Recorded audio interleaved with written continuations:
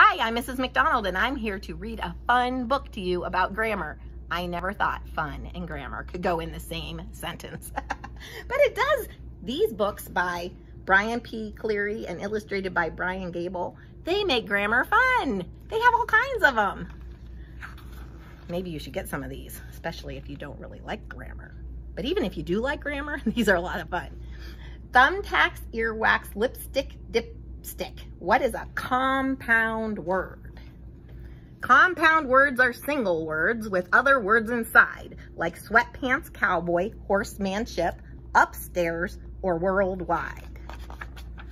Sometimes when we're reading, we might see a big long word, then find it's made of smaller ones, as in this one, blue bird. It's partly blue and partly bird, two shorter words you know. Same with armpit, undershirt, outrun, and overgrow. You'll cut those big words down to size. Huge, scary words.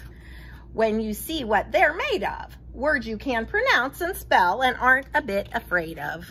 Words like haircut, dragonfly, cupcake, earring, freeway, drumstick, lipstick, chopstick, dipstick, seasick, seafood, seaway.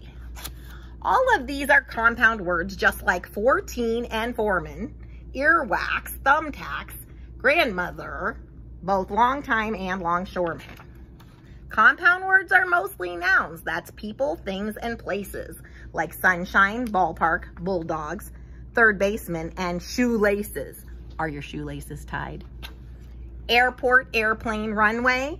They're also compound nouns, along with crosswalk, sidewalk, backyard, earthquake, and touchdowns. Other times a compound word will tell about a noun, like overworked or handwritten, uphill or underground. These compound words are adjectives, and here are more for you. The downtown mall, the noonday sun, a book that's overdue. I hope you turned in all of your books to the library.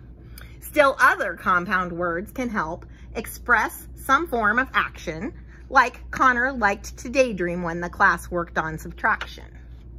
Or Molly used to jaywalk, but now she understands, and Brendan outplayed everyone in both the marching bands.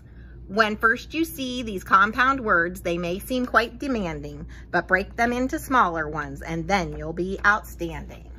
So, what is a compound word? Do you know? I bet you do now. Get some more of these. Oh, and just so you know, it says find activities, games, and more at www.briancleary.com. I bet there's loads of fun there. See you later. Bye.